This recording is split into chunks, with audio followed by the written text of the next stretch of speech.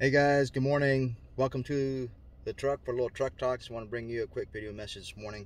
Ran across a verse the other day where a lot of people could misapply and misuse this verse, and it all depends on the translation that you're using. I'm using the King James version, and this verse is Acts chapter 3 verse 19. It says in the King James, it says, "Repent ye therefore and be converted, that your sins may be blotted out, when the times of refreshing shall come from the presence of the Lord."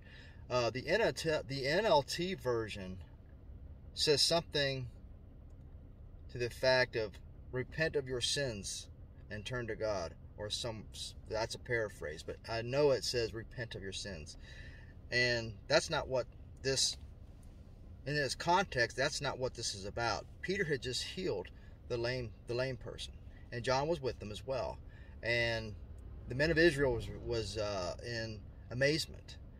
And Peter goes on to tell them, hey, the God of, I'll just read it, start in chapter 12, or I'm sorry, verse 12. It says, "And when Peter saw it, he answered unto the people, Ye men of Israel, why marvel at this? Or why look ye so earnestly on us, as though by our own power or holiness we made this man to walk? The God of Abraham and of Isaac and of Jacob, the God of our fathers, hath glorified his son Jesus, whom ye delivered up and denied him in the presence of Pilate, when he was determined to let him go. But ye denied the Holy One and the just, and desired a murderer to be granted unto you, and killed the Prince of Life, whom God hath raised from the dead, whereof we are witnesses. And his name, through faith in his name, hath made this man strong, whom ye see and know. Ye the faith which is by him hath given him this perfect soundness in the presence of you all. And now, brethren, I wot that through ignorance ye did it, as did also your rulers. But those things which God before hath showed by the mouth of all his prophets, that Christ should suffer, and hath so fulfilled." 19. "Repent ye therefore, and be converted, that your sins may be blotted out, when the times of refreshing shall come from the presence of the Lord." So as you can see, in its proper context, repent means to change your mind. It's the Greek word for repent is metanoia, which is a change of mind. That's what Peter's saying. Guys, you crucified the Holy One. Change your mind. Be converted, so that your sins can be blotted out. Big difference there.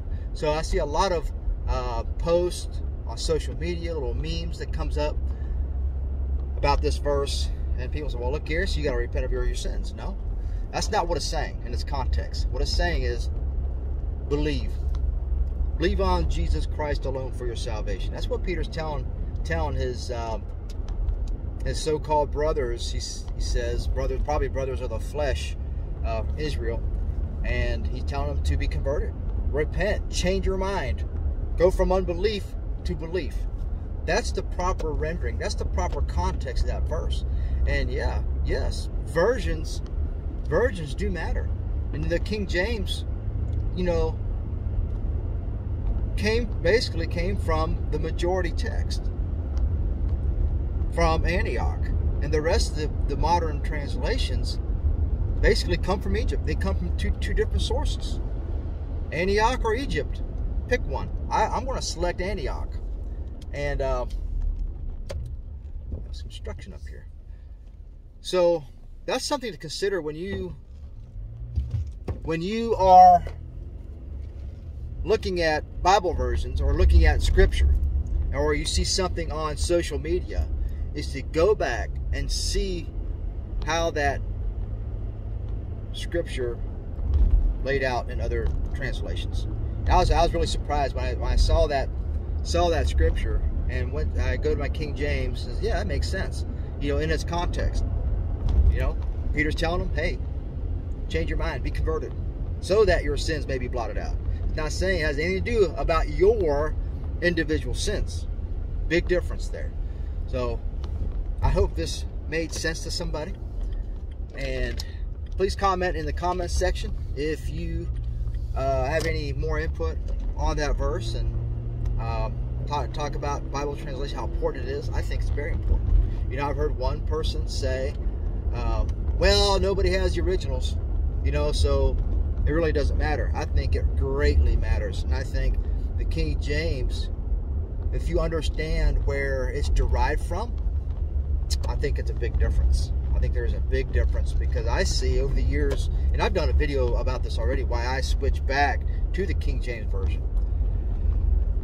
I'm not going to get into this video, but I saw a big difference, either with my growth, my spiritual growth, or understanding of the Lord, and understanding of salvation and our walk with God, versus the modern translations. When I was in the modern translation, I had more of a legalistic mindset. You know, I was backloading the gospel. Well, if you are truly saved, you will be doing X, Y, and Z. No, that's not it. That is a backloaded false gospel. And should we walk in holiness? Should we do, you know, yield to the Holy Spirit? Absolutely. Why? Because we are ambassadors for Christ. We're trying to advance the kingdom of heaven. How else? What else are we supposed to do? You know? And when you are operating out of grace, gratitude comes. Gratitude is the fruit of grace. Okay? So learn to rest in Christ. If you're hearing this video message right now, you might be caught in legalism.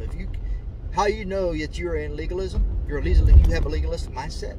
If you're catching yourself saying this phrase, well, if you're truly saved, if you're truly converted, you will be doing X, Y, and Z, or whatever. That's not the case, folks. We have to get people saved by the power of the gospel, and we preach Christ crucified on the cross, His death, burial, and His resurrection. Because that's the only way the Holy Ghost is going to come to somebody. The Holy Spirit is going to indwell somebody when they believed on Jesus Christ alone for their salvation. So I hope you found this video somewhat helpful. I hope everyone have a great day, and I'll talk to you soon. Bye for now.